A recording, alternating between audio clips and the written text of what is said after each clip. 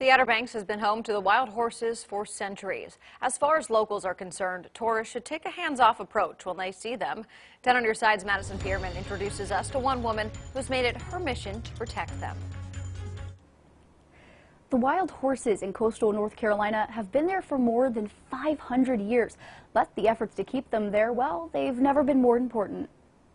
Hey, how's it going? Megan Puckett does some pretty important work in her office. But outside is where the magic happens. You see, she's worked with the Corolla Wild Horse Fund for more than 6 years. Each year she's had to remind vacationers, don't touch the horses.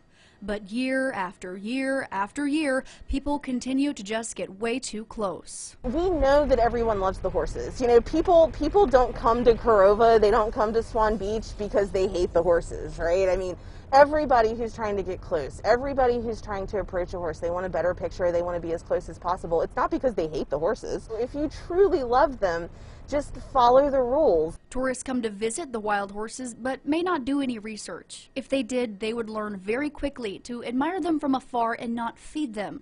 Doing either puts you and the horse in danger. We got a call last summer that there was a horse around a house that looked like something was wrong with him. So I responded, got there, and immediately recognized that he was choking. He had been fed an apple by some people that were staying in a house, and we did everything we could. He died in my lap.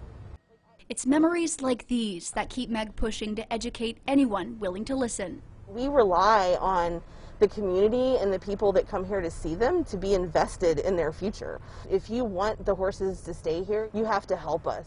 Now, Megan still encourages tourists to come out and see the horses. She just wants them to educate themselves before they do. Madison Pearman, 10 on your side.